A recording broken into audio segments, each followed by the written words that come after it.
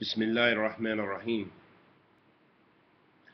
الحمد لله رب العالمين، وصلى الله وسلم على نبينا محمد وعلى آله وصحبه وسلم.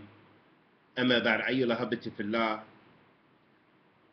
عن حذيفة بن قتادة قال: أعظم مصائب قساوة القلب.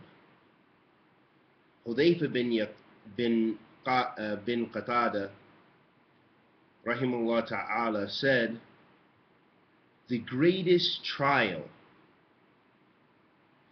is the cruelty of the heart. قال ابن قيم رحمه الله تعالى: في قلب قسوة لا يذيبها إلا ذكر الله تعالى، فينبغي للعبد أن يداوي قسوة قلبه بذكر الله تعالى. Ibn al-Qayyim said, rahmatullah alayh, that the only thing which breaks the cruelty or the hardness of the heart is remembering Allah, the Almighty. So it is a necessity that the servant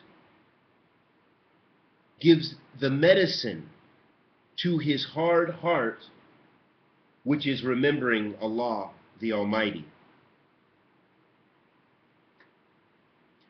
قال ابن قيم رحمه الله تعالى: أغبى الناس من ضل في آخر سفره وقد قارب منزل. Ibn al-Qayyim rahimahullah ta'ala said, the most ignorant or stupid of the people is the one who becomes misguided during the last part of his journey, and this is when he comes close to home.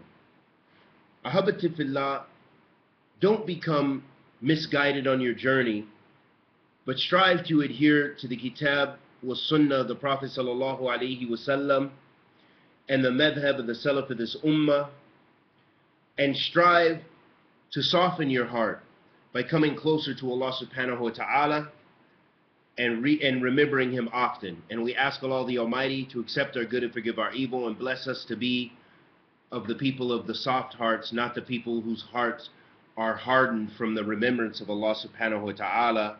Wa sallallahu wa sallam ala nabiyyina Muhammad wa ala alihi wa sahbihi wa sallam.